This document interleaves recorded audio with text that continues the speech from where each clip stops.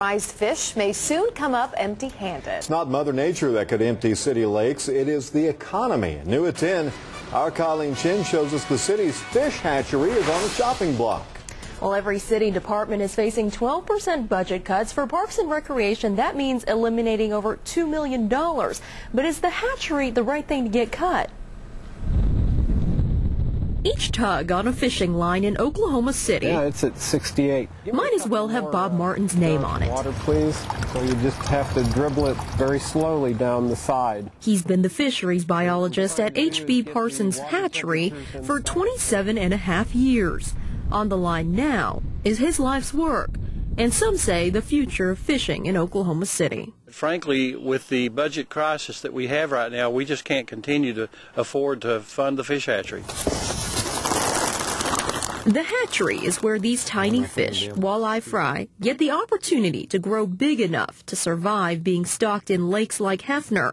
At no charge, the Oklahoma Department of Wildlife provides the fry to the city. To buy these fish, it would probably cost them somewhere in the neighborhood of $500,000 a year. The State Department does not have enough ponds to rear the fry for Oklahoma City, so while closing the hatchery would save $150,000, the return on the investment of keeping it open is why critics say it would not be wise to cut the line. And as you tip it, you shake.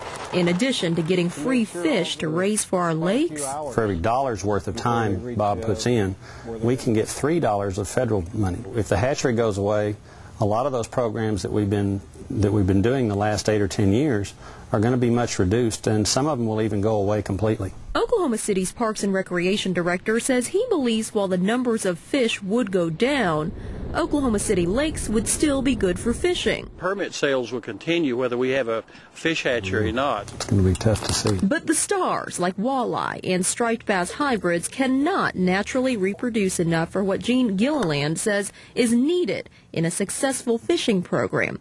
And all the city will likely catch is problems. When the fishing gets poor enough, they'll quit buying fishing licenses. They'll quit buying city fishing permits. They won't go to the tackle shops.